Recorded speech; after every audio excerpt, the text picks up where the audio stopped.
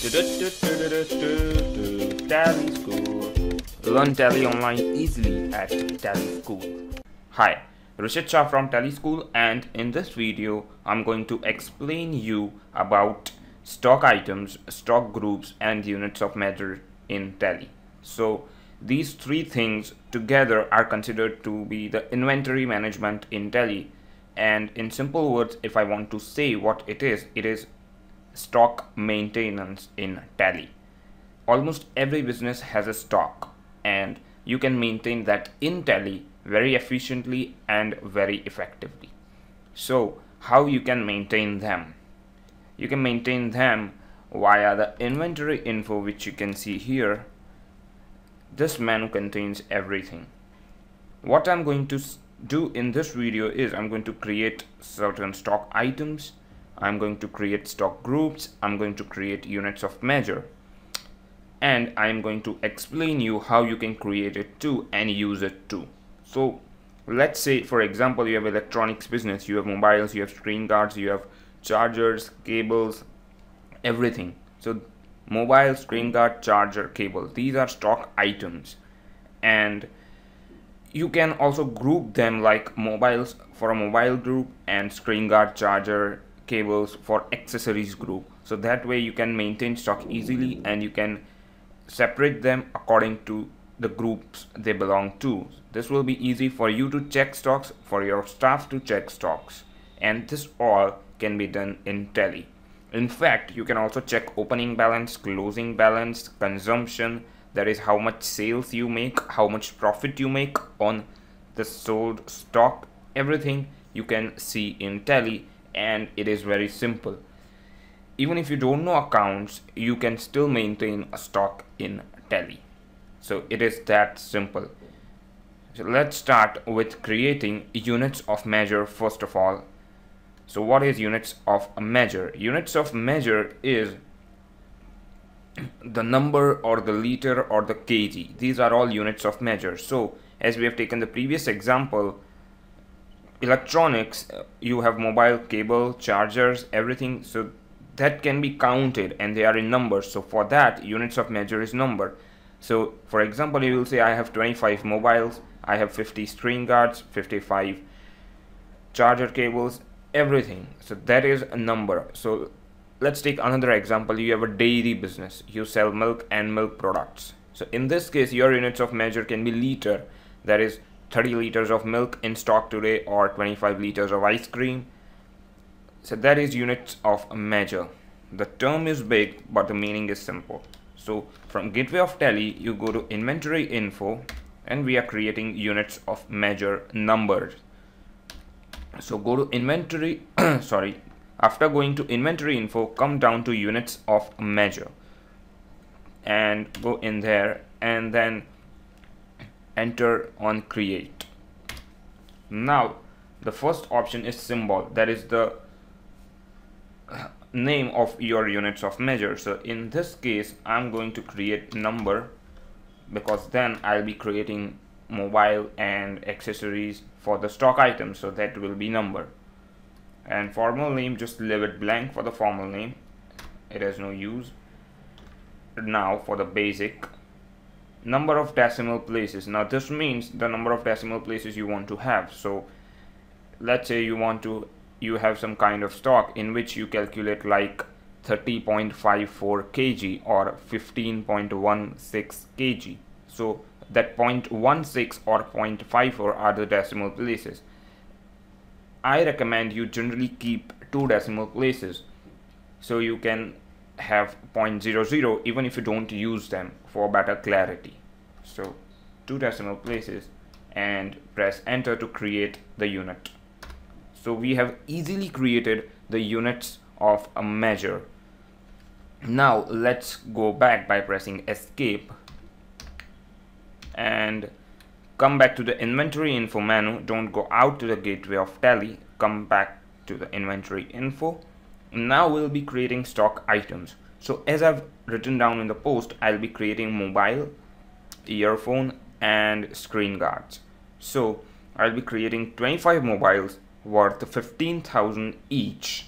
50 earphones worth 400 each and 55 screen guards worth 200 each.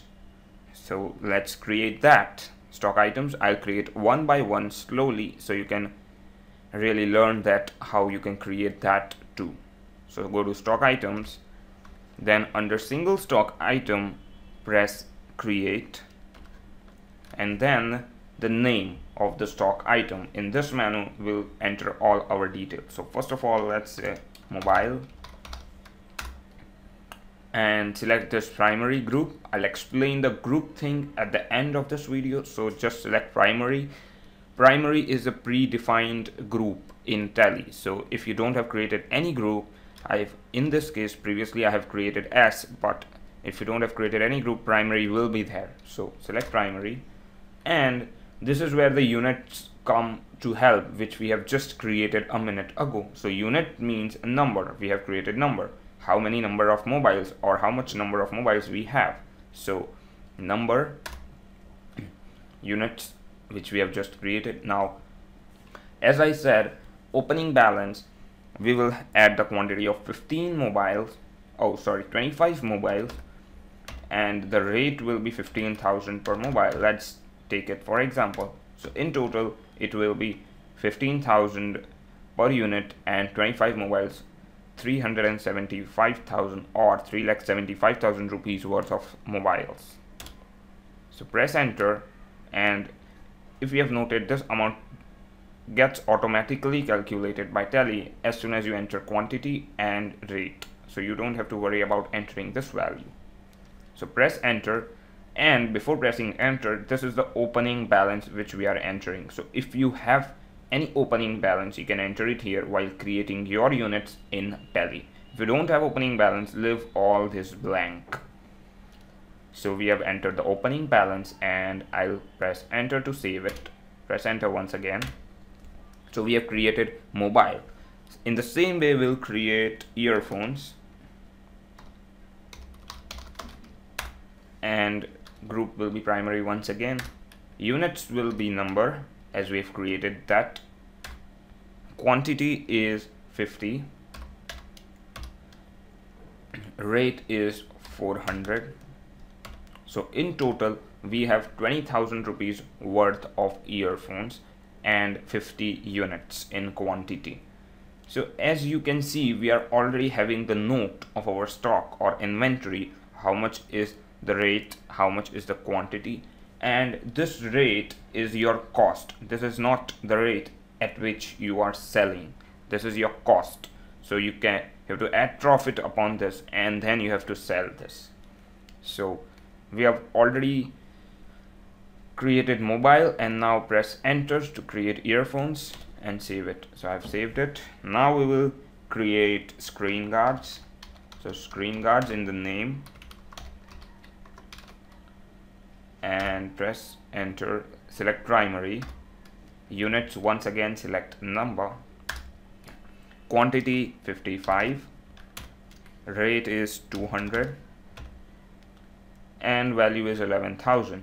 So this is it. We have created screen guards stock item also. So press enter and press accept. I've already written all the details of this video in the post, which I've linked below in the description if you want to see what I've written, and I've also explained very easily by writing it. So if you want a written thing, or if you want to just read it instead of watching video, you can also go ahead to tallyschool.com. I've below linked in the description, so you can click on that link and go to Tally School. This post will appear and you can read them silently or easily if you don't want to watch the video. And if you want to watch the video, you can watch the video too. You can also read that. You can also print that post for your future use or save as PDF, whatever you want to. So coming back to the video, we have created stock items. We have created units of measure. So this is very easy, as you've already known. We have how easily I've created this. I can create all this in less than a minute if I don't have to explain you, because it is very fast and very easy to create stock items in Tally. Now let's go back and have a look at stock summary, which is a good menu in Tally to tell you about how much stock we have. So let's go back by pressing escape and come to gateway of Tally, and come down to reports, and under profit and loss account you will see stock summary. So press enter. So what this does is it basically shows you every stock or every stock item or with all the stock details in one single screen. So this is it. Just ignore this S. Earphones 400 rupees and 20,000 total. So mobiles 25, 15,000, 375,000 total. 55 quantity of screen guards, 200 rupees per unit, and total 11,000 rupees. So we can see here completely how much stock we have, the quantity, the closing balance, and the value of total. And down here you can see the total, all of the total units and all of the total number of value we have. One more thing I want to show you is that you can easily show the profit, or you can easily see the profit of all your stocks going out and coming in with opening balance and sales, as I've said earlier in this video. So how you can do it? Just press F7, simply F7, or click here. So I'm pressing F7. Okay, so you can see here quantity, rate, value, consumption, gross profit, and percentage of gross profit. So this is outwards. What this means is the quantity of stock that is going outwards, that is sales.